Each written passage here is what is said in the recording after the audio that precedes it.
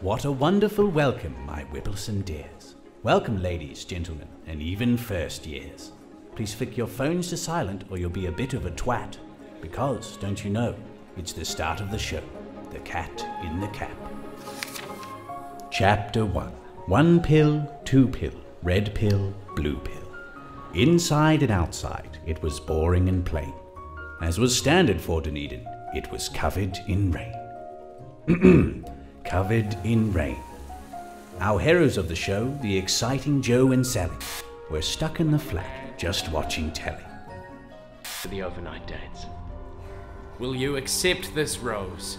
Breville 337A.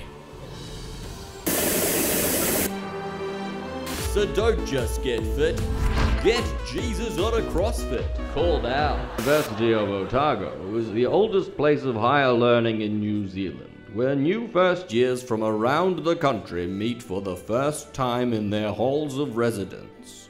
Samantha, Timaru, Lauren Arts. Jack, Christchurch, Commerce. Rangi, Hamilton, Horsesticks.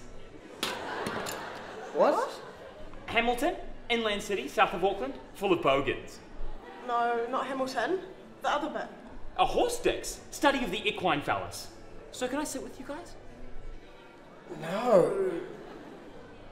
Come study zoology at the University of Otago, but don't worry, Rangi! you'll still be ostracized for it. Get it? The new uni ads are weird. Yep.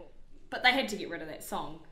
Take Joe. your place in the world. Joe. Take your place in the Joe. world. Take Joe. your place Joe. in the world.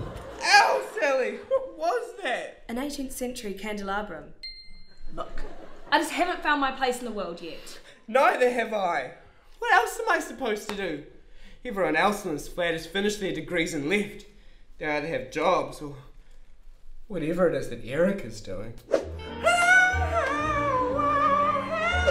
He calls it performance art. Do we have any food?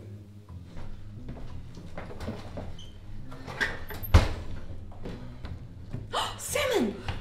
Expires June. June 2016.